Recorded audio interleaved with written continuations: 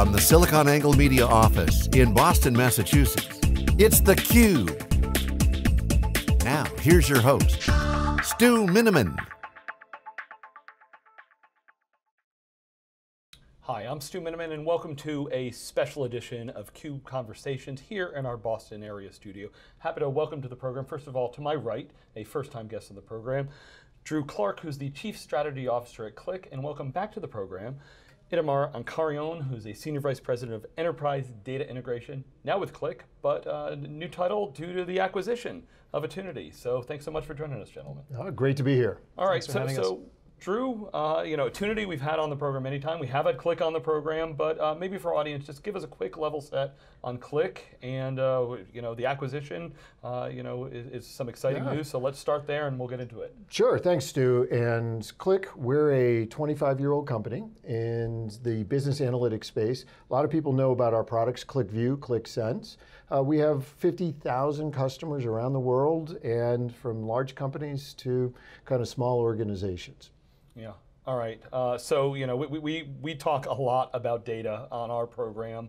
When I looked through some of the Qlik documentation, it resonated with me a bit because when we talk about digital transformation on our program, the key thing that differentiates the most between the old way of doing things and the modern is I need to be data driven. I need to make my decision. The analytics piece of that. So Itamar, let's start there and talk about other than the logo on your card changes. What's the same? What's different going forward for you? Well, first of all, we're excited about this merger and the opportunity that we see in the market because there's a huge demand for data, predominantly for doing new types of analytics, business intelligence. Data is fueling digital transformation. And part of the main challenge customers have, organizations have, is making more data available faster and putting it in the hands of the people who need it. So on our part, coming from Attunity, we spent the last few years innovating and creating technologies that help organizations modernize how they create new data architectures to support faster data, more agility in terms of enabling data for analytics. And now together with Qlik, we can continue to expand that and at the end of the day, provide more data to more people. Yeah, Drew, it's interesting. There's been no shortage of data out there. We've for decades been talking about the data growth, but actually getting access to our data, it's in silos more than ever. It's spread out all over the day. We say the challenge of our time is really building distributed architectures, and data is really all over the place, and customers, there's stats all over the place as to how much is searchable, how much is available, how much is usable. So explain a little bit, kind of the challenge you're facing, and how you're helping move customers along that journey. Well, what you bring up, Stu, is the idea of kind of data and analytics for decision making, and really it's about that decision making to go faster and to kind of get into that right kind of language into the right individuals. And we really believe in this concept of data literacy. And data literacy was said, I think, well between two professors who co-authored a white paper. One professor was from MIT, the other one was from Emerson College, a communication school. Data literacy is the ability to read, understand, analyze, and argue with data. And the more you can actually get that working inside an organization, the better you have from a decision making and the better competitive advantage you have. You're either going to win, you're going to accomplish your mission. And now with what you said, the proliferation of data, it gets harder. And where do you find it? And you need it in real time, and that's where the acquisition of Attunity comes in. Okay, I need to ask a follow-up on that. So one of my favorite events I ever did with two other MIT professors. Yes, we're Boston area, we're quoting a lot of MIT professors here, but Andy McAfee and Eric Brynjolfsson talked about racing with the machine because it's oh great, who's the best chess player out there? Was it the human grandmaster, or was it the computer? And the studies were actually as if you put the grandmaster with the computer, they could actually beat either the best computer or the best person. So when you talk about the data and the analytics, everybody's looking at the AI and the ML pieces. Is like, okay, how do these pieces go together? How does that fit into the data literacy piece? The people and the machine learning, I'm assuming, is part of it. Yeah, well, what you bring up is the idea of kind of augmenting the human, right? And we believe very much around the cognitive kind of interface of kind of the technology, the software, with kind of the person in that decision-making point. And so what you'll see around our own kind of perspective is that we were part of a second generation BI of like self-service, and we've moved rapidly into this third generation, which is the cognitive kind of augmentation of the decision maker, right? And so when you say data literacy is arguing with data, well, how do you argue and actually have the updated machine learning kind of recommendations, but it's still a human making that decision. And that's an important kind of component of our kind of our own kind of technology that we bring to the table. But with Attunity, that's the data side needs to be there faster and more effective. Yeah, so Itamar, please, fill us in on that. That data is the, in big data, we talked about the 3 V's. So, where are we today, and how do I be able to, get and leverage all of that data? So that's exactly where we've been focused over the last few years. And as we work with customers that we're focused on building new data lakes, new data warehouses, looking at the cloud, building basically more than new foundations for enabling the organization to use way more data than they ever used before. So it goes back to the volume, at least 1 V out of the 3 V's you mentioned. And the other one, of course, is the velocity and how fast it is. And we've actually come to see that there are, in a sense, 2 dimensions to velocity that come together. One is how timely is the data you're using. And one of the big changes we're seeing in the market is that the user expectation and the business need for real-time data is becoming ever more critical. If we used to talk to customers that talked about real-time data, because when they ask for data, they get a response very quickly, but it's last week's data. Well, doesn't cut it. So what we're seeing is that, first of all, the dimension of getting data that is real-time data that represents the data as it's currently at. The second one is how quickly you can actually make that happen. So because business dynamics change much faster now, the speed of change in the industry accelerates, customers need the ability to put solutions together, make data available to answer business questions really faster. They cannot do it in the order of months and years. They need to do it in the orders of days, sometimes even hours.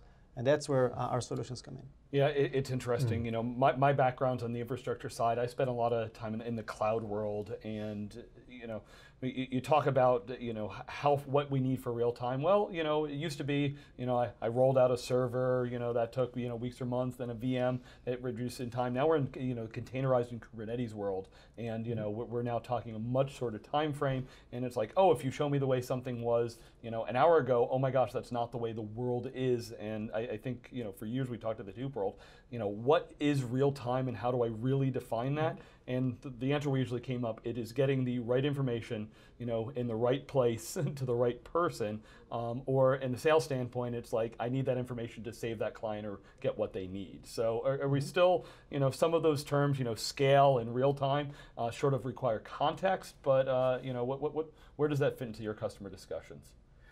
Well, 2 parts there. As you bring up, I think what you're saying is absolutely still true. Right data, right person, right time. It gets harder though with just the volumes of data. Where is it, and how do you find it? And how do you make sure that it's the right pieces to the right place? And you brought up the evolution of just the compute infrastructure, and analytics likes to be close to the data, but if you have data everywhere, how do you make sure that part works?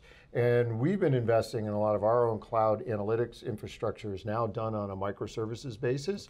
So it's running on Kubernetes clusters. It can work in whatever cloud compute infrastructure you want, be it Amazon or Azure or Google or kind of your local kind of platform data centers. But you need that kind of small piece tied to the right kind of data on the side. And so that's where you see a great match between the 2 solutions. And and the second part is the response from our customers. And after the acquisition was announced was tremendous. I had one customer who works in the manufacturing space was like, this is exactly what I was looking to do from an analytics basis. I needed more data real time, and I was looking at a variety of solutions. She said, thank you very much. You made my kind of life a little easier. I can narrow down to one particular platform. So we have manufacturing companies, we have military kind of units and organizations, to healthcare organizations. I've had just countless kind of feedback coming in along that same kind of question. All right, Itamar, for the Attunity customers, what does this mean for them coming into the Qlik family? Well, first of all, it means for them that we have a much broader opportunity to serve them. Qlik is a much bigger company. We have more resources we can put to bear to both continue and enhance the Attunity offering, as well as create the integrations with other products, such as the Qlik Data Catalyst, which Qlik acquired several months ago. And there's a great synergy between those the products, the Attunity product and the Qlik Data Catalyst, to provide a much more comprehensive, modern enterprise data integration platform. And then beyond that, to create also synergies with other Qlik analytic products. So again, while the Qlik Data Integration Platform, consisting of Attunity and the Qlik Data Catalyst, will be independent and provide solutions for any data platform, analytic platform, cloud platform, as it already does today. We'll continue to invest in it.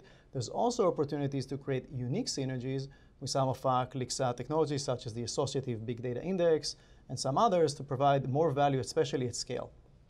All right, so Drew, please expand on that a little bit if you can. There's so many pieces. I know we're going to spend a little bit of time going deeper in some of the other ones, but when you talk to your customers, when you talk to your partners, what do you want to make sure their key takeaways are? Right, so there was a couple of important points, Itamar, you made on the data integration platform, and so that's the combination of the Attunity products plus the Data Catalyst, which was acquired through Podium Data.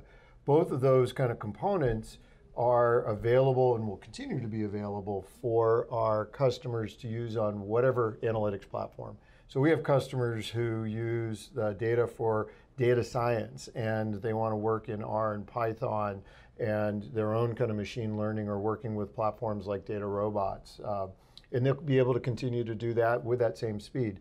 They also could be using another kind of analytical visualization tool, and we actually have a number of customers who do that, and we'll continue to support that.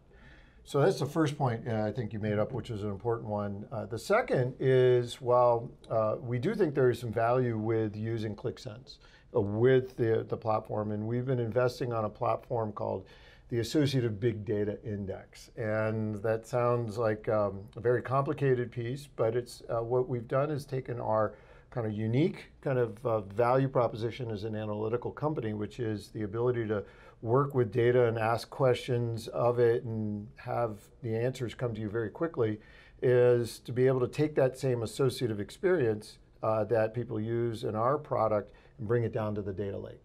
And that's where you start to see that same kind of what people love about QlikView and Qlik Sense brought into the data lake, and that's what Itamar was bringing up from a scale kind of perspective. So you have both kind of opportunities. All right, well, Drew and Itamar, really appreciate you sharing the importance of these coming together.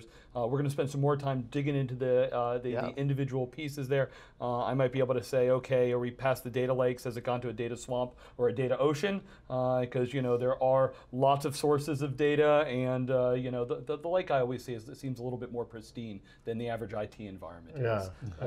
But thank you so much, and look forward to having some more conversations with you. Right. Thanks, Stu. All right, thank you, Stu. And be sure to check out thecube.net for all our videos.